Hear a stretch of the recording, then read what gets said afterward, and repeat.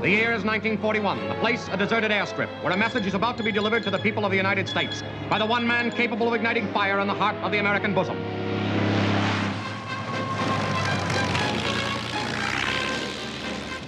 Captain Wild Wayne Kelso. How many did you get, Wild Wayne? 5. Confirm? Well, 2 maybe. Hey, sailor. Want to help your country? Yeah, you out there. You in the audience. Why don't you enlist? Today. Right now. Forget about the fitting of your new zoot suit or the dance on Friday night or that strawberry blonde with a permanent wave. Your country needs you, son. You gonna let her down? You think your best girl look good in a kimono? Eating teriyaki off a straw placemat? Here you go, Wild Wayne. I'd like to eat sauerkraut for the rest of your life. I'd like to drive to work one morning. Look out.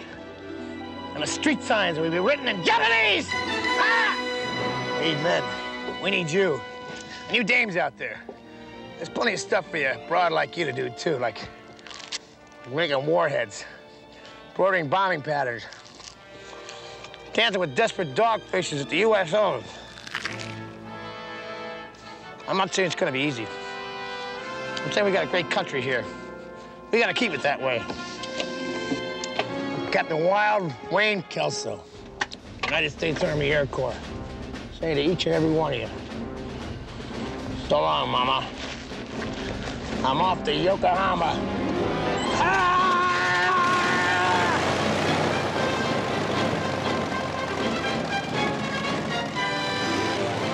This Christmas, Universal Pictures and Columbia Pictures proudly prepares you for next Christmas.